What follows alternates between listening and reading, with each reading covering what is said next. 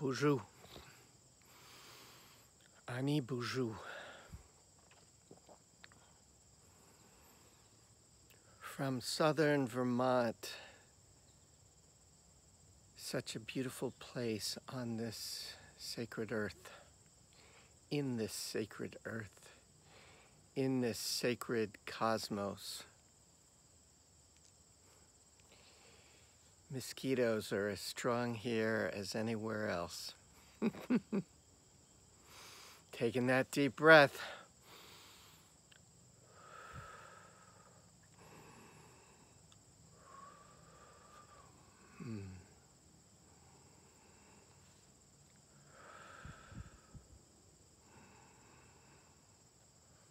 Feeling this power in the no thing place.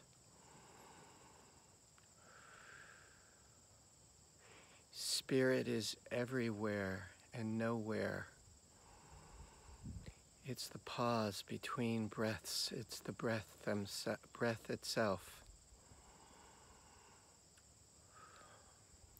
More and more as you join me, I hope you're feeling this infinite intelligence as something consistently present, knowing the presence, knowing being. And I've been talking about that a lot because it's so central and foundational and sensual. Nature is sensual.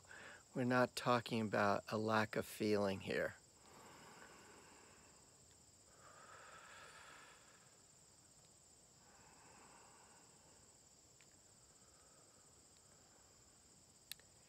So within this infinite intelligence are these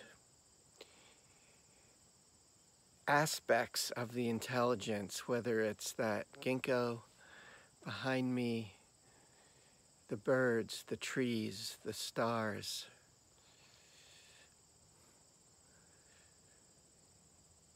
And they're invisible, so there's what we see. Let's say this is what you see, right?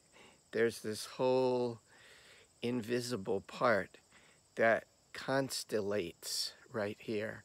This is happening everywhere, that there's a vibrational essence that you can't see, that we can't see with our eyes, but condenses or crystallizes into a form that we see with our eyes. And when I call on my spirit guides, I am asking for an aspect of that infinite intelligence to reveal itself and give me help, give me a perspective, help me look at things in a certain way. And it's profound. And I was just telling somebody, here's a little spray for these mosquitoes. Yeah, check it out. Anyway, as I was saying, these spirit guides have been so helpful, and they've gotten stronger and more visible in the invisible to me. And I feel them in my heart and my body, and whatever this thing called the third eye is. I know them more and more, and I invite you to call on your spirit guides and ask them questions, use your drum, sing a lot, get to know them, form a deeper, fuller relationship with them. Ask them about,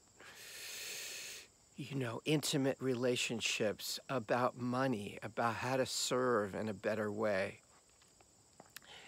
Yeah, ask them about next steps. It might seem like it's crazy, but I'm telling you, it works. I don't know how it works. I'll never know how it works, but it works. And it's beautiful.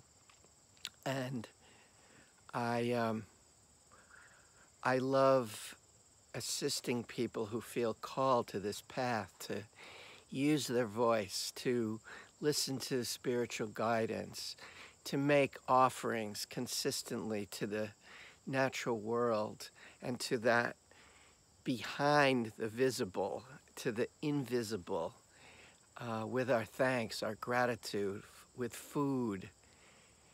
Yeah, food, liquor, tobacco, cornmeal.